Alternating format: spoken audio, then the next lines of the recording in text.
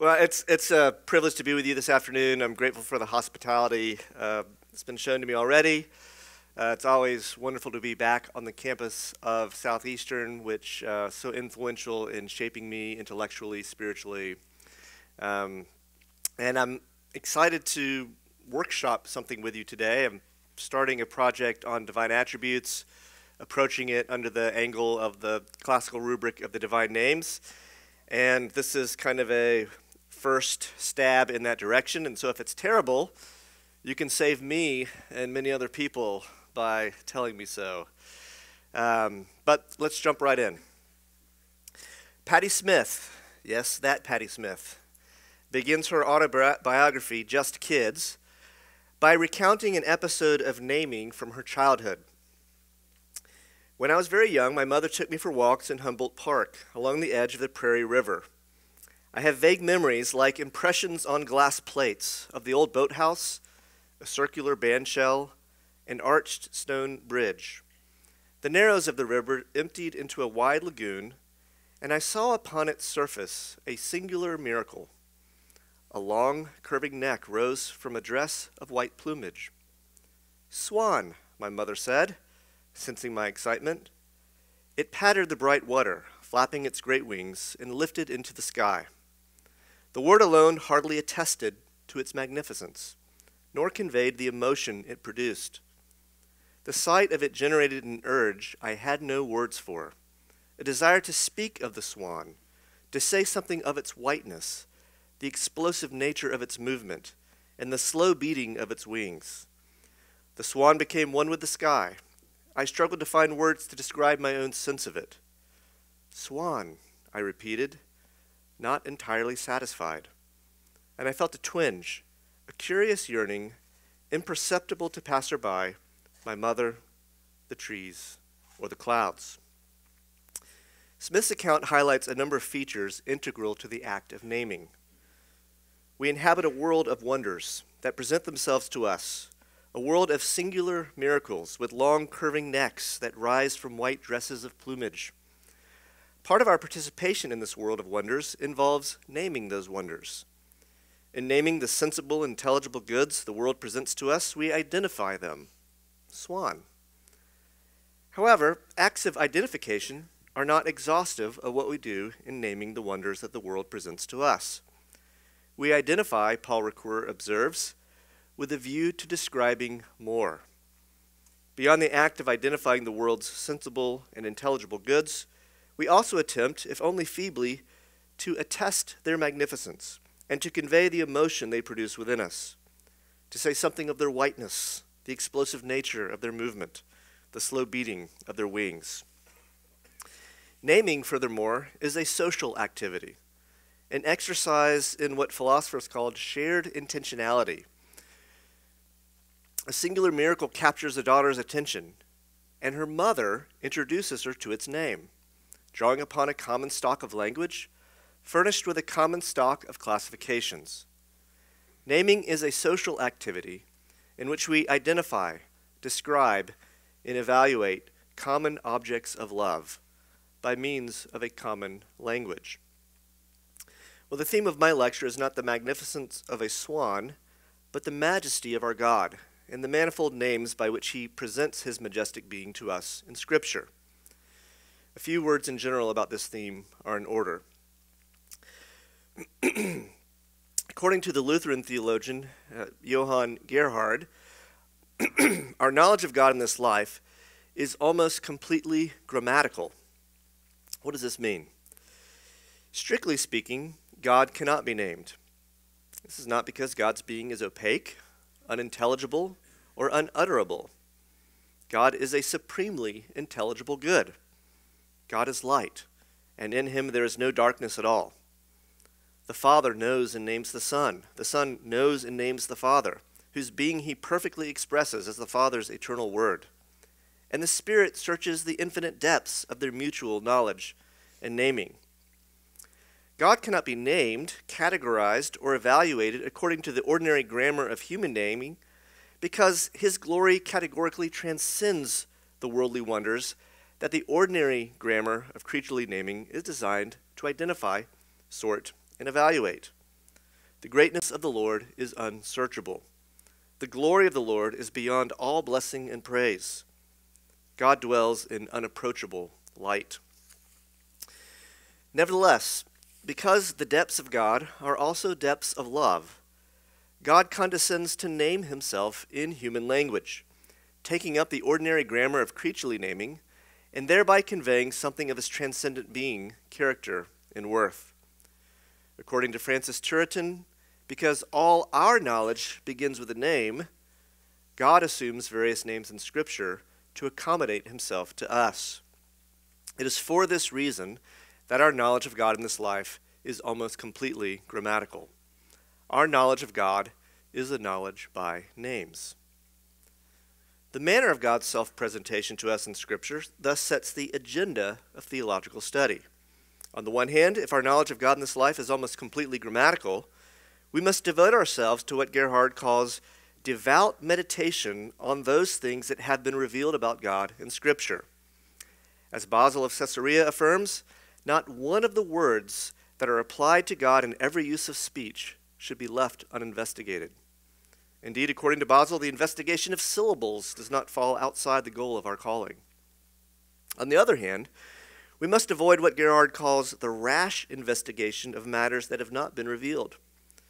Since the divine benevolence has revealed to us what it was expedient for us to know, John of Damascus counsels us, let us be content, and in them let us abide, and let us not step over the ancient bounds or pass beyond the divine tradition handed down to us by the law and the prophets and the apostles and the evangelists.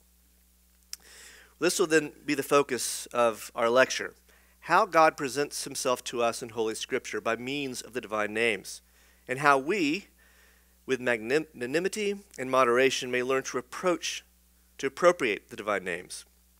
Specifically, I want to focus on the nature and scope and ends of divine naming. As we'll see, God conveys and communicates something of his transcendent being to us by means of the ordinary grammar of creaturely naming. In so doing, he endows a community of divine naming, wherein we may learn to call upon his name in prayer, proclamation, and praise. Guided by the conviction that good dogmatics both derives from and leads to biblical exegesis, we will begin our lecture with a brief analysis of Revelation 4 through 5 that will set the agenda for our theological reflection.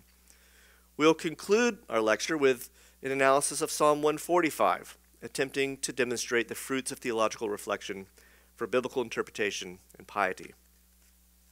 So first, Revelation 4 and 5. Revelation 4 through 5 opens the door to a vision of what John Baer calls monarchical monotheism, a vision in which God is seen as presiding over the heavenly court in the celebration of the heavenly liturgy. The heavenly court is the place where the reign of the triune God is visibly manifest, where the worship of the triune God is worthily expressed, and whence the purposes of the triune God for creation as a whole are both revealed and enacted. We may appreciate this text's instruction for theology of the divine names by considering first what it says about the course of divine naming, and second what it says about the character of divine naming. So, the course of divine naming. John's vision begins with a summons from Jesus' own voice. Come up here, and I will show you what must take place after this. And Revelation 4:2 says that John receives this summons in the Spirit. The origin of divine naming is the triune God himself, revealing himself to and through the apostolic embassy, and through John to the seven churches. The divine origin of divine naming in this text and others at once grounds the utter reliability of John's testimony. These words are trustworthy and true, it says in chapter 21.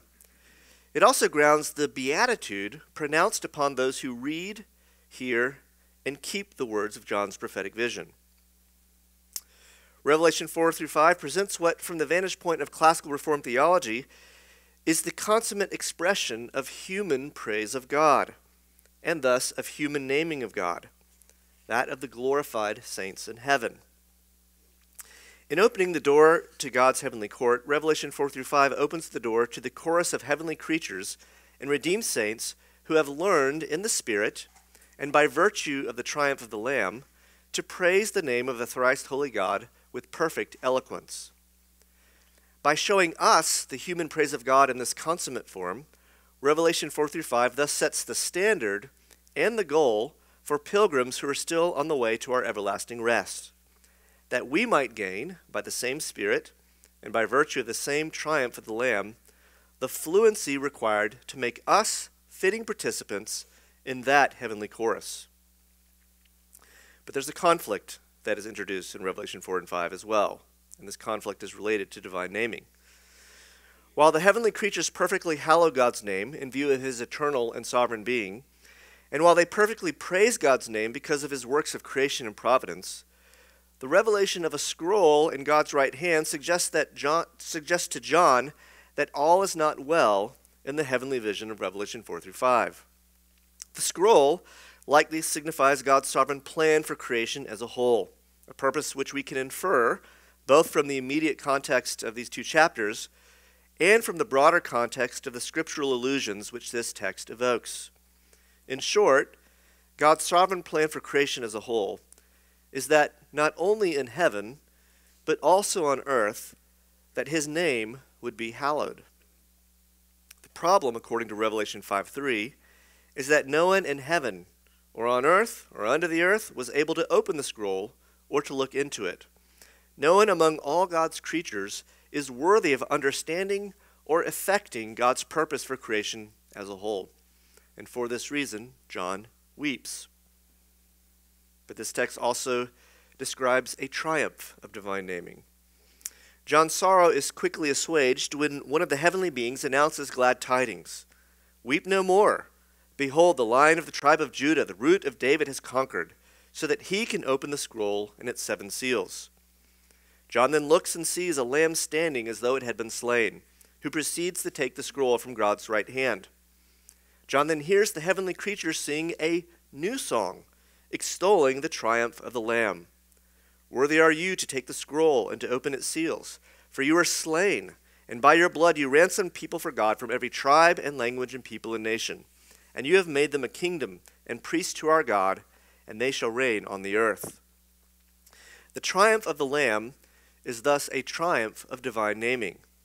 In ransoming a kingdom of priests for God, the Lamb has invested a people with the authority to lead all creatures in the praise of the triune God, thus fulfilling God's sovereign plan for creation. And this is exactly what we see. As a result of the Lamb's triumph and the ensuing authorization of this kingdom of priests, God's purpose for creation as a whole is realized. Not only myriads and thousands of angelic hosts in heaven, but also every creature in heaven and on earth and under the earth and in the sea and all that is in them begin by the Spirit to render praise to God and to the Lamb. To him who sits on the throne and to the Lamb be blessing and honor and glory and might forever and ever. Well, Revelation 4 through 5 not only reveals something about the course of divine naming, it also reveals something about the character of divine naming. Though we are sometimes lulled into thinking that God's use of the ordinary grammar of creaturely naming means that God is just one more item, perhaps even the greatest item, within the realm of creaturely being, Revelation 4 through 5 alerts us against this line of thinking. Apocalyptic literature deploys ordinary language in extraordinary ways. In so doing, it reminds us that God, in taking up the ordinary grammar of creaturely naming, seeks to convey something of his transcendent uniqueness, incomparability, and holiness. Revelation 4 through 5 exhibits 3 features regarding the character of divine naming that we will expand upon more fully in the sections below. First, the nature of divine naming. Revelation 4 through 5 does not locate God among the world's panoply of creatures, but instead locates him above all creatures, identifying him as the one who sits on the throne. It also locates him at the center of all creatures, encircled by 4 living creatures, by 24 elders, and by the heavenly expanse that separates heaven and earth. In locating God at the center of all things, this text identifies God as the one from whom and to whom all things in nature, grace, and glory proceed as their Alpha and Omega, their beginning and their end. Revelation 4 through 5 also identifies God by means of his unique divine name, the Lord God Almighty. In this case, a Greek surrogate for the Hebrew proper name and title, Yahweh Sabaoth, and by means of his eternal and sovereign being as the one who was and is to come. Revelation 4 through 5, moreover, ascribes various attributes to God, appropriating divine power and divine knowledge to the Spirit of God and of the Lamb. It also describes the various works of God, extolling him for his works of creation and providence, and also for his works of redeeming and perfecting a people for himself from every tribe and language and people and nation. Revelation 4 through 5 finally exhibits praise to God in various ways, by means of the Trisagion and the various doxologies of heavenly creatures, and by means of a new song that celebrates the triumph of the Lamb, and by means of the praise offered in the Spirit to God and the Lamb by all creatures in heaven, on earth, and under the earth. Revelation 4 through 5 expresses God's transcendent holiness, glory, and worth. That's the nature of divine naming. The scope of divine naming is manifest in several ways. God is identified, God is described, God is praised. The scope of divine naming extends to God's being, to his attributes, to the persons of the Trinity, to their works, and to their worship. And in this way, Revelation 4 through 5, to borrow Walter Brueggemann's language, represents God's name fully uttered. The end of divine naming. In Revelation 4 through 5, the triune God reveals himself to and through John's vision to the seven churches and to all who read, hear, and follow John's vision by means of various acts of divine naming. Revelation 4 through 5 identifies, describes, and praises the triune God and his being, attributes, person, works, and worship. Moreover, as we have already seen, the end of divine naming, according to Revelation 4 through 5, is that by virtue of the Lamb's triumph, a kingdom of priests might lead all creatures in ascribing blessing and honor and glory and might in the Spirit to the thrice holy God and to the Lamb. The end of divine naming is that we might learn to call upon God's name. Well, in the remaining sections of the lecture, I want to focus on these three aspects of divine naming: the nature of divine naming, the scope of divine naming, and the ends of divine naming. Tease each of these topics out a bit more fully. So, the nature of divine naming. God presents himself to us in Holy Scripture by deploying the ordinary grammar of creaturely naming in an extraordinary way, thereby conveying something of his transcendent uniqueness, incomparability, and holiness. As we noted in the introduction, the world presents to us a series of sensible and intelligible goods that we, as intelligent creatures, find ourselves seeking to identify, sort, and evaluate according to various hierarchies of value and worth. Language is essential to the distinct activities of identifying, classifying, and evaluating the various wonders that the world presents to us. It is only in naming various sensible and intelligible goods that we are able to fully receive them, enjoy them, share them, and rejoice in them. Moreover, the ordinary grammar of creaturely naming is a social enterprise in which there are producers and consumers, those who occupy a normative position vis-a-vis the grammar of creaturely naming, and those who occupy the position of learners. And there's something to be developed there about the nature of naming in theology, but for sake of space, I'll leave it alone. Naming, thus understood, involves several paradigmatic activities. In naming, we identify things. We refer to this tree, this cheeseburger, or this man, singling things out as individuals within a larger world of sensible and intelligible goods. In naming, we predicate properties of the things we identify. We say that this tree is tall, or as Dr. Quinn said this morning, this chocolate pancake is the best one you'll ever eat, or that this man is an astronaut. In naming, we also evaluate things.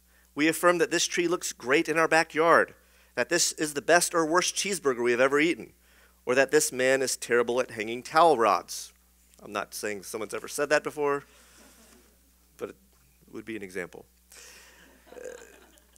These paradigmatic activities of naming are ordered to one another.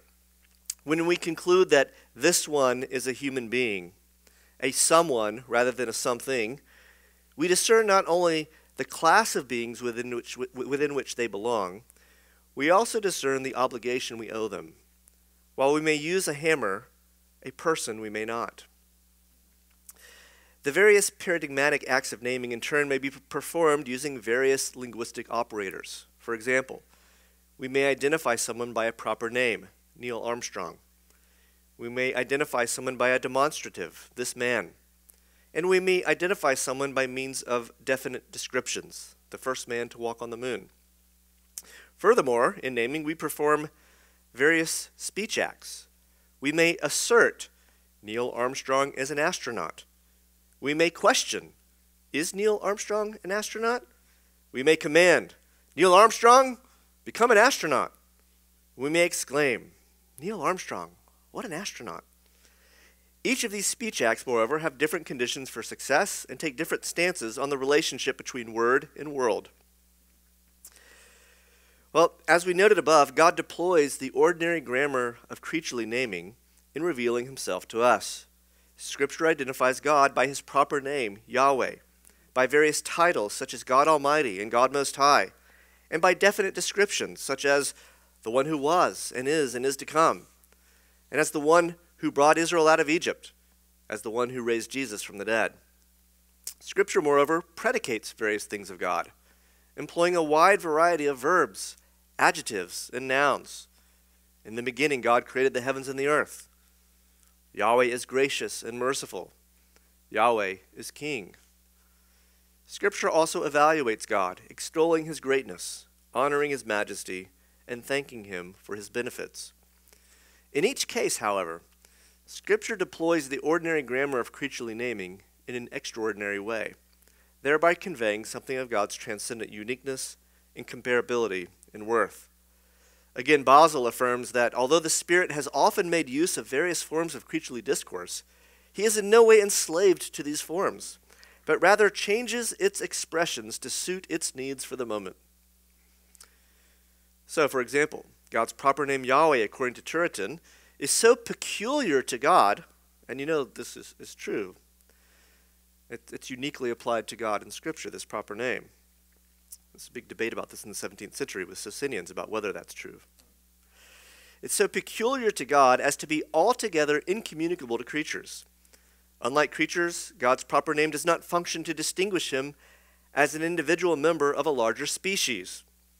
And that's true when it comes to Elohim and Theos, but that's a complicated thing, and leave it aside for the moment. Yahweh is God's peculiar and separate name, the name by which he is distinguished and set apart from all creatures and from all so-called gods. Similarly, in predicating various things of God, Scripture employs the ordinary grammar of creaturely naming in extraordinary ways. It predicates certain actions exclusively to God alone, such as the works of creation and providence, redemption and consummation. Moreover, in predicating various attributes of God that are otherwise predicated of creatures as well, for example, Yahweh is king, Scripture does not fail to emphasize both the uniqueness of God's attributes, God is the blessed and only sovereign, 1 Timothy 6:15, and it emphasizes the uniqueness of the relationship between God and his attributes. God is light, and in him is no darkness at all. In thus appropriating the ordinary grammar of creaturely naming, Scripture conveys that God alone is light, that God is identical with light, and that God is nothing but light. In predicating things of God, Scripture thus refuses to locate God within a larger class of gods, or within a larger category of being that would include both gods and creatures. The same goes for scriptural evaluations of God. God's name is extolled as unique and incomparable.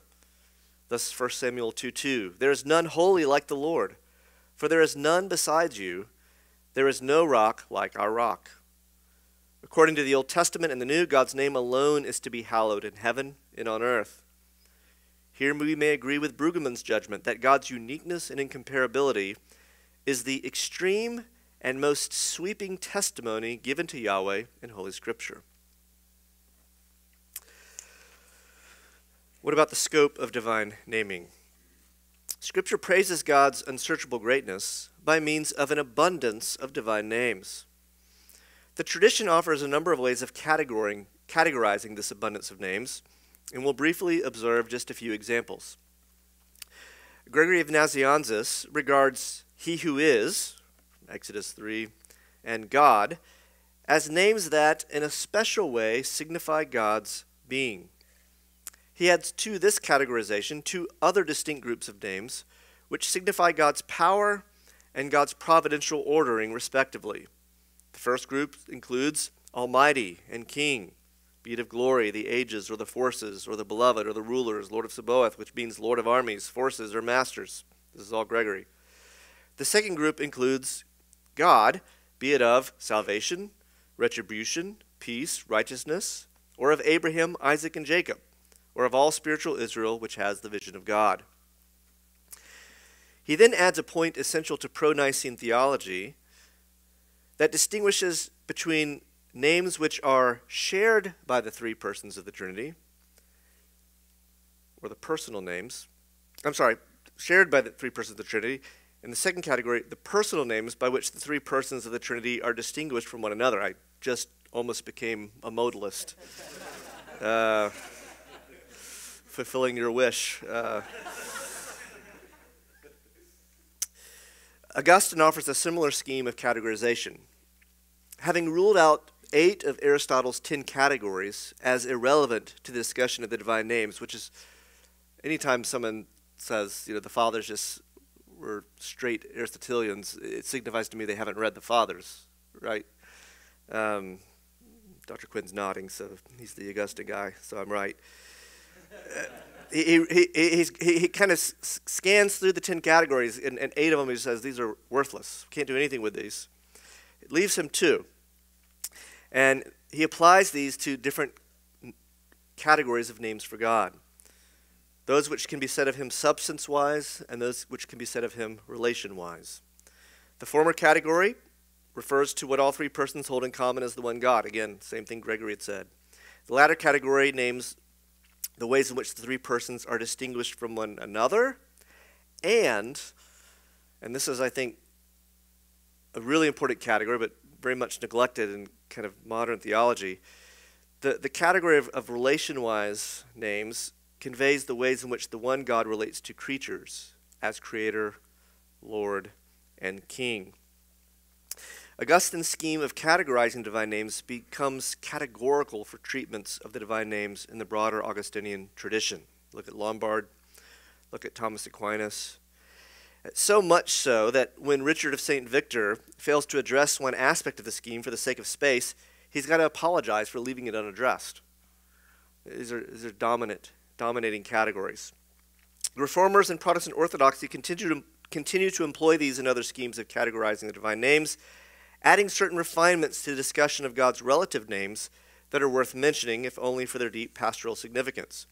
So Luther talks about God's friendly names, when God is described as our shepherd, okay, where God is named for his grace and mercy and so forth. And he says God has some austere and transcendent names, and these horrify us, but God's friendly names are a source of great consolation, and we should remind ourselves of these names. The Reformed tradition kind of develops this theme with the category of federal names. In other words, names which signify God's covenant relationship to his people. Okay? Thomas Watson, the great 17th century Puritan preacher in London, at one point says, Eloha, thy God, is so sweet you can't suck all the honey out of it. Well, here we should add an important methodological point for the theology of divine names. The scope of divine naming sets the standard of divine naming, or at least a standard. The theology of the divine names must join all the glorious names, to use Wesley's language, in its account of the being, attributes, persons, and works of God. Things go awry in theological reflection when we reduce our attention to only some of the divine names revealed to us in Holy Scripture, to the exclusion of others. And so, as you know, this is one of the common criticisms made of Arius and those who are identified as Arians, right? They basically reduce relative names to substance names. They ignore that there are more categories than one. I've made criticism elsewhere of certain modern theologians who focus so in on certain relative names related to God's historical relationship with his people to the exclusion of other names. It distorts the overall presentation of God. A second methodological point is that a theology of the divine names must also rightly construe the character and relationship between the various divine names revealed to us in Scripture. Things go awry in theological reflection when we misconstrue a name's significance, or when we distort the relationship between various divine names. And again, using relative names as an example, Augustine makes a point when he talks about God being described as creator, king, and so forth. And he introduced a category that will be developed later in the tradition of a mixed relation, right? Thomas says there's no real relationship between God and creatures, then it sounds like, oh, horrifying to us. There's no real relationship, that God doesn't love us, or something like that. But he means a very specific thing, right? The kind of relationship that God has with his creatures is one which benefits us and changes us for the better without changing God. That's all that he means. Well, getting the nature of that relationship right is in some ways everything in a theology of God and of God's relationship to the world. What then about the ends of divine naming? There are three ends of divine naming that I want to mention briefly. The first end is hermeneutical. According to Gerhard, as we've seen, our theology in this life is almost completely grammatical. If this is so, then one end of the study of the divine names must be to gain greater fluency, both in interpreting and expressing the biblical grammar of divine naming. We study the divine names in order that we may move beyond mere reading of the sacred page to an understanding of the way the words go. We study the divine names in order that we may move beyond mere repetition of biblical words and orthodox creeds to the ability to speak fluently of God in our own context of prayer, proclamation, and praise. There's a further epistemological point to say there, but for the sake of time, I'll leave it aside. The second end is formational. The Word of God in Holy Scripture is given to us that it might be implanted in our hearts, to use James's metaphor. The implanted Word both conveys and forms within us spiritual habits, various forms of intellectual and moral excellence that are essential to the knowledge and love of God. And I'm very much attracted to the idea of theology as a habit. And so becoming fluent in the divine names is essential to the formation of the habit of theology. The study of the divine names thus has a formational end. As we seek to gain greater fluency in interpreting and expressing the divine names revealed to us in Scripture, we also pray that the divine names will renew our minds, that they will plant the highways to Zion in our hearts, leading us upward to the one in whom alone our souls may find their everlasting rest. Third end is doxological. The Leiden Synopsis, 17th century manual of doctrine, brings its brief but penetrating analysis of the names and attributes of God to a conclusion with the directive that we must acknowledge only Him, and we must bless, honor, worship, and serve only Him, and adore, praise, invoke, and glorify Him in words and deeds. This is actually the goal and purpose of knowing God. More recently, Robert Jensen put it this way: the church has a mission to see to the speaking of the gospel, whether to the world as message of salvation or to God in appeal and praise. Theology is the reflection internal to the church's labor on this assignment. In both cases, the final end of theological reflection on the divine names is rightly identified. God has revealed His holy name in Holy Scripture, that we, gaining fluency in and being formed by His holy name, may, with everything that has breath, bless His holy name. Conclude with some brief reflections on Psalm 145. Psalm 145, as you know, is the only psalm that has the title for the book of the Psalms. It's a psalm. It also functions as a kind of entryway into the Hallelujah chorus of Psalm 146 and 50. It's an acrostic poem, And in a sense, I think that it meant to present itself to us as a perfect praise of God, praising God's name, as it were, from A to Z, not leaving anything out. The theme, I think, of the psalm is really twofold. On the one hand, it's the theme mentioned in verse 3. Great is the Lord, and abundantly to be praised, and his greatness is unsearchable. And the psalm unfolds talking about not only the greatness of God, but the greatness of his goodness. It talks about the greatness of his everlasting kingdom. And it really kind of goes back and forth between various declarations of God's greatness matched with the second kind of major theme of the psalm, which is not the greatness of the Lord, but the greatness of David's self-commitment to praising the Lord. Psalm 145 expresses a magnanimous self-commitment. It begins, I will extol you, my God and King, and bless your name forever and ever. Every day I will bless you and praise your name forever and ever.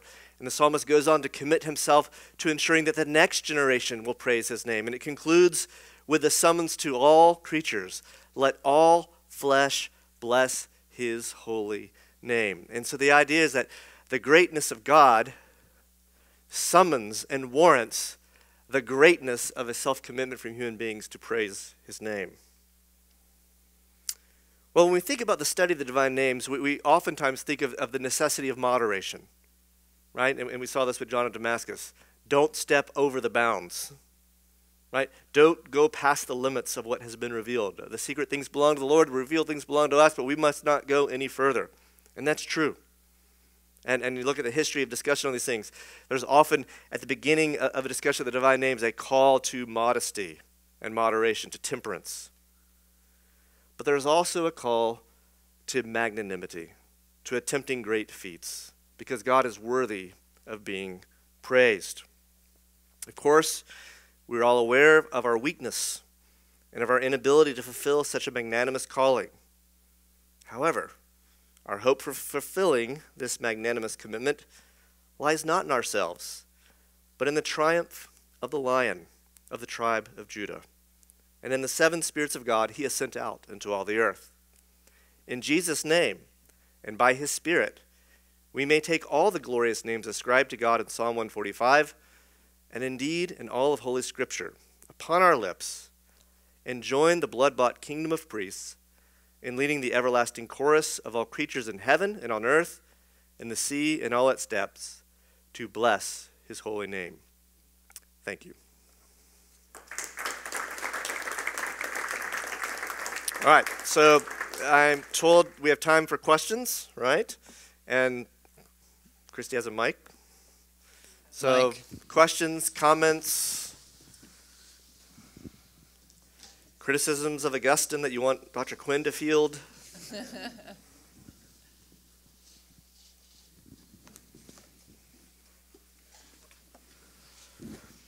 Okay, one.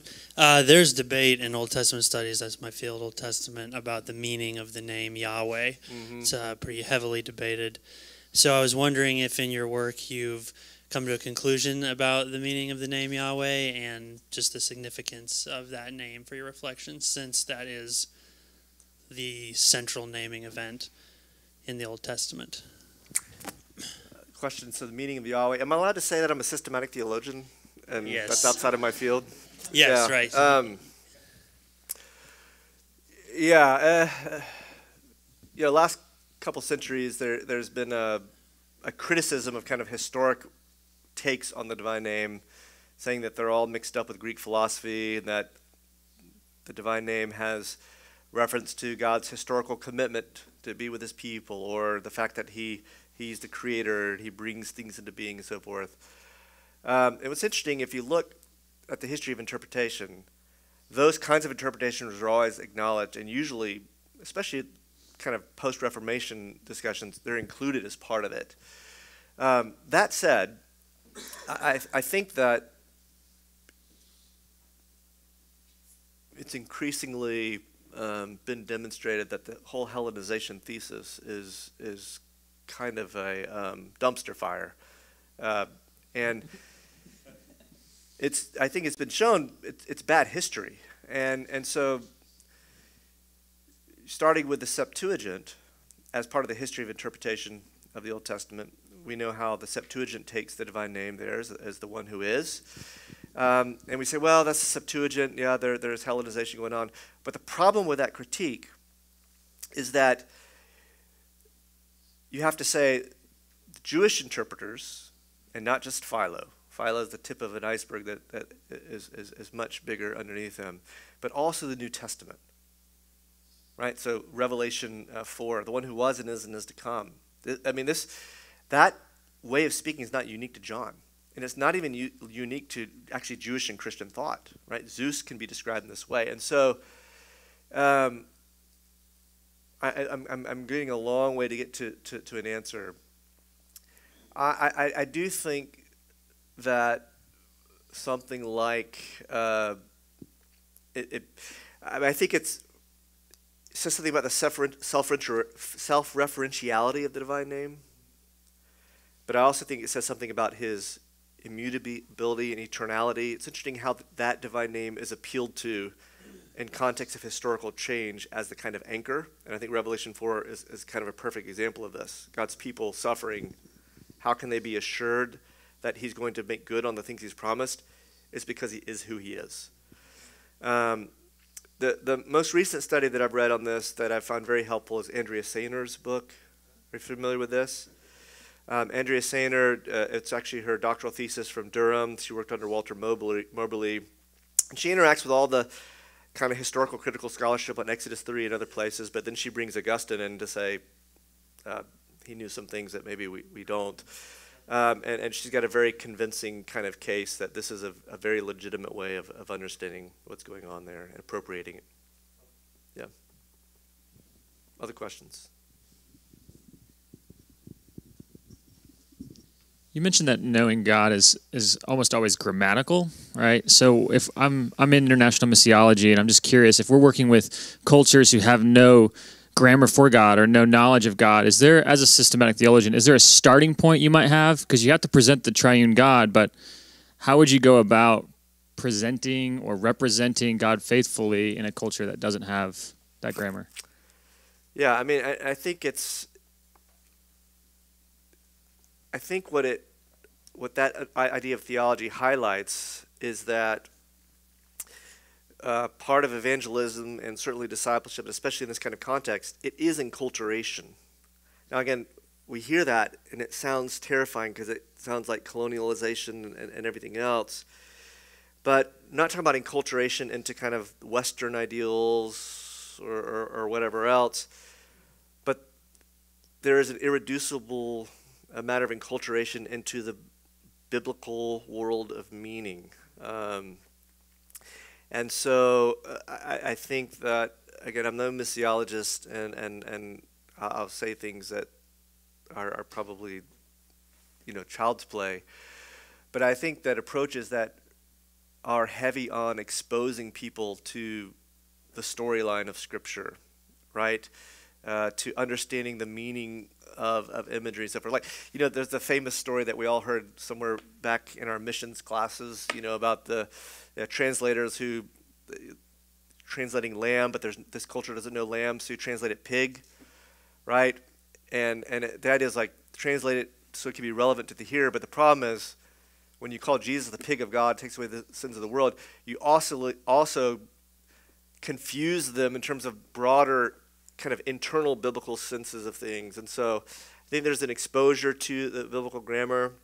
I also think this is kind of the wisdom of catechization, right? Catechesis is, I mean, there's a reason we teach languages the way we do. First you learn the ABCs, right? Then you learn your grammar, and then you learn your logic, and then you learn your rhetoric. And I think there's something like that has to go on in theology as well. It takes time to be enculturated in the Christian faith. And so I think the implications are, it's like Acts 17. Paul does this, right? He's talking about, has to go way back. He has to start at a different place than he does with the Jewish audience, right? He can't just kind of say, Jesus is the one the Old Testament talked about. He's got to go back and kind of fix their understanding of God. He's going to talk about creation and human race. And the end of it is what? We'll hear more from you on this matter. Like, it's going to take time to kind of do this. So, yeah, that's all I got. That's Great helpful. question. Thank you. Yeah. Got a question right here. So this is just a follow-up on the answer you just gave. Yeah. Would you make a distinction when you say enculturation, I can't say that word, into the biblical grammar? Would you make a distinction there between biblical grammar and theological grammar? And if so, how would you do that, and what would that look like? Yeah, I think so. I think you have to make a distinction, although they're related. And the distinction is not one's in the Bible, one's not. It's the distinction between when you look at kind of classical understandings of the authority of Scripture, you often get a statement that it's not just the words of Scripture that are authoritative, it's the meaning of Scripture that's authoritative.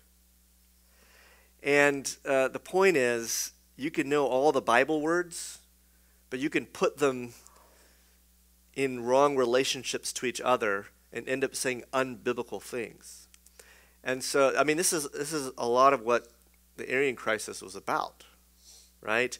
And the church was kind of reticent to introduce new terms, but when it did introduce new terms, it was about saying this is the theological grammar of Scripture, right? It's not biblical terminology, but it is biblical meaning, and it's clarifying biblical meaning. And so I do think those two things are different, and I think that this is where, when you think of the idea of enculturization, you've got, in a tradition, there's handing on of certain kind of knowledge and practices and skills, and there's receiving of them and so forth. And anytime you have a tradition, in any sense, doing this, whether it's at the most basic level of catechesis of a child or whether it's the most advanced level of kind of academic discussion, handing on a tradition provokes questions. And sometimes there are questions of I don't know what this means or how is this relevant. But those questions, even though they're not in the text, answering them, right, in a way that's consistent with the text and it makes someone a kind of a fluent participant in a tradition, that also is part of the theological grammar, I think. And so that's why, right, that's why you don't just kind of take a video of yourself preaching and then mail it to another country, assuming that everything's to be addressed there. No, like, the passing on from here to there requires a knowledge not only of here but also of there, and of what, how you pass it on. Even though you're not trying to kind of meet in the middle or something. There's a norm, and there's a receiver, but the process of handing on will always raise questions, and that it hasn't been passed on if the questions haven't been addressed, or if you haven't said that's a bad question. Here's the question. You see what I'm saying? Like, it's not saying you have to accept all questions as equally legitimate. Other questions? First, thanks a ton. That was great. I really appreciate it. I'm Mark Liederbach. I'm one of our ethics profs here on that. So this is a question it had to do with your intro and conclusion regarding Gerhard's assumption that knowledge is primarily grammatical, I think is the way you described it. And I'm wondering if you could speak to that idea of primarily or even almost exclusively, because I think about an ineffable kind of knowledge of God and how that informs us. So I wonder if you could just develop that a little bit. Yeah, so Gerhard is working here with the distinction between kind of our knowledge of God in this life and our knowledge of God in the next life. And, he holds that our knowledge as pilgrims is very limited in comparison to what our knowledge will be in the new heavens, new earth, the beatific vision being central to that.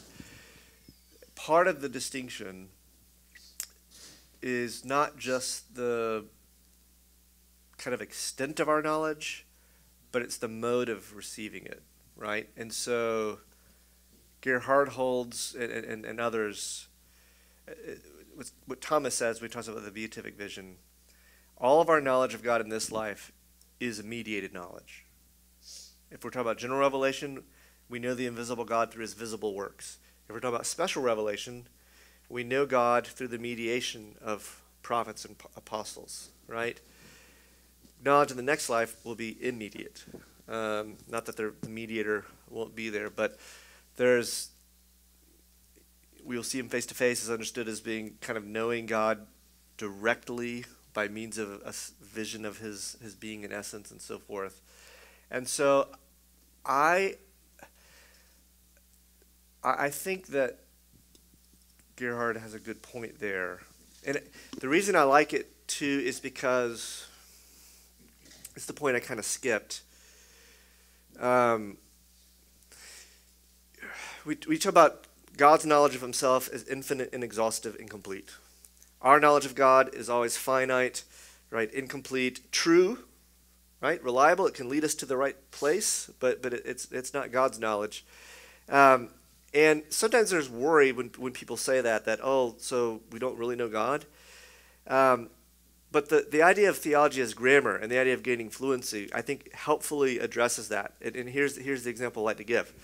A child can learn to sing a tune before they've ever seen a musical note, before they ever hear, if ever they hear, that there's actually deep mathematics that informs music. 2-year-old can walk around the house and sing a tune, and she can sing the right tune. Okay? And I think that's the way of thinking of the difference between God's knowledge and our knowledge of him through the grammar of Scripture. The same thing with baseball, right? Kid out there on the baseball field doesn't have to understand the laws of physics that make that possible, right? You're going to get it. And so we have a genuine acquaintance with God. It's intellectual, it's effective, it's verbal, but it's grammatical. It's mediated through Scripture, and it's something we can gain fluency in, and it's on the path. C.S. Lewis talks about transposition, how you can present something from a higher register to a lower register, right? You can take a road, and you can picture it in 2 dimensions by doing lines like this. And he says, isn't it interesting? You're drawing an angle there, where the road, the lines are parallel to each other. And you have to distort the lower register to describe the higher register. Well, I like to use that example because, in a sense, the divine names are that 2-dimensional road, but they're actually leading us on the way. And their end is the vision of God. And so we know that it's 2-dimensional, right? We know that we're just children singing a tune that our mother taught us. But we can know it's the right tune, and we can know the road is going in the right direction.